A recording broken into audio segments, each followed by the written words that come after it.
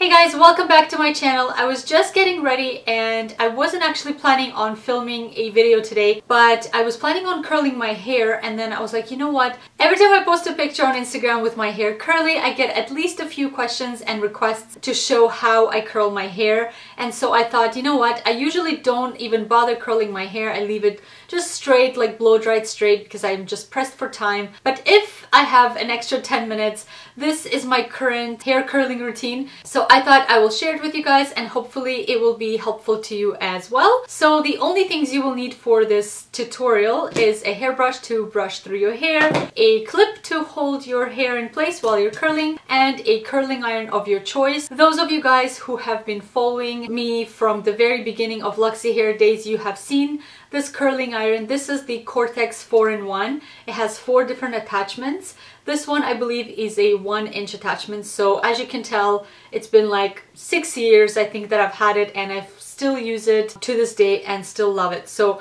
that's what I'm going to be using today. I like the 1-inch width the best because it's not too curly, it's not too loose, and then as my hair folds out, as the curl folds out, it kind of gives you a loose wave, which is perfect. So you kind of have tighter wave and then it opens up. So anyhow, without further ado, I'm gonna just show you quickly how I like to section my hair, and this is super quick. So the first thing I'm gonna do is just brush through the hair, and then the secret is to have as least amount of sections as possible. So what I like to do is I section my hair into like 2 planes, and then I section each one into a few subsections. So I kind of go through and section about the temples. So from temple to temple, just using my fingers, just gonna cut through and section off that portion. So just like that, gonna clip that away. And then the remaining hair I'm going to divide into 4 subsections. So super easy. I just use my fingers as my guide. So I will use these 2 sections above my ears. As you can tell, it just goes from the hairline to about the back of the head. Just kind of eyeball it, there's no really science to it. And then the section in the back will also be divided into 2. And I kind of just, again, there's no precision here, just kind of eyeballing it, just divide it into 2. So I start with the back section and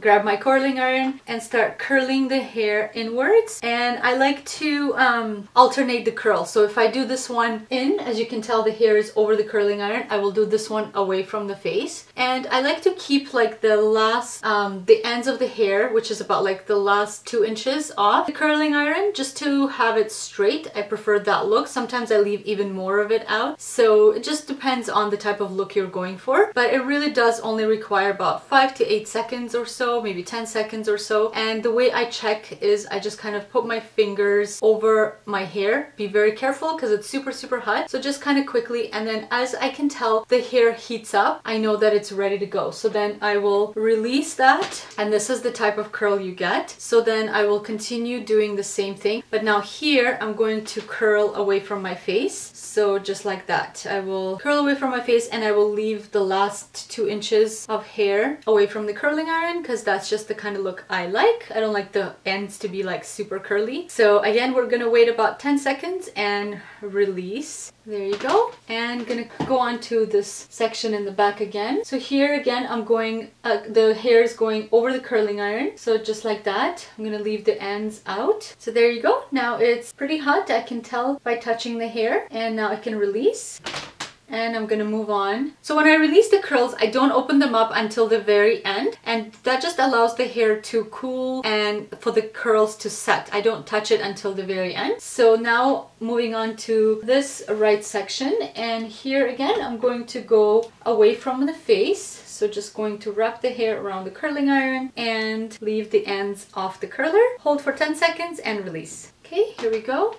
So now I'm going to show you guys how I like to section off the top. Again, I'm not going to touch these until the very end. So I'm going to get rid of the clip for now. And what I like to do is just grab a huge section here. This is going to be 1. And then same thing, basically just mirroring to the other side. So 2. Got 2 sections here, and then in the back here, I like to section the very crown. That will be one section. So that's one. Just kind of make sure they're clean sections. And then this will be two. So I start in the back. So as you can tell, again, I'm just gonna go through it again. Maybe it's a little bit hard to see. So here we go. We have the two sections in the back, then the crown area, and then two at the front. So I'm just going to do the exact same thing I did for the bottom and curl alternating in and away from my face. So this one will be in, wrap the hair, hold for 10 seconds and release. And now it's ready to go. So I will release that and move on to this back section. So same thing, just going to curl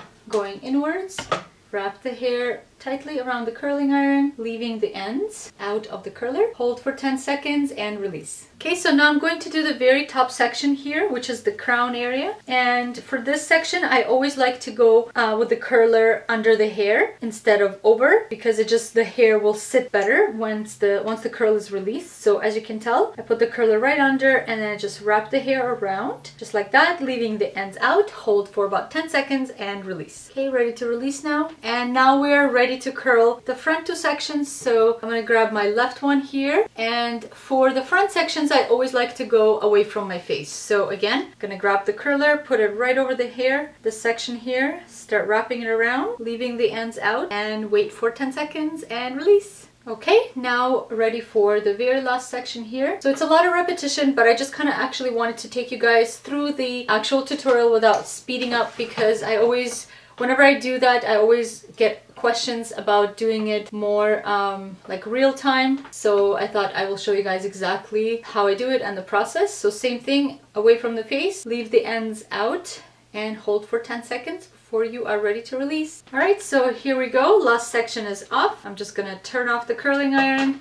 And what I like to do at this point is either I will flip my hair down and kind of shake it, or I just kind of go back and then I just put my fingers right at the root and I start shaking the hair all the way around. So I don't even touch the actual waves. I just kind of touch the roots all over, and the hair will kind of open up. You can brush through the hair if you want to.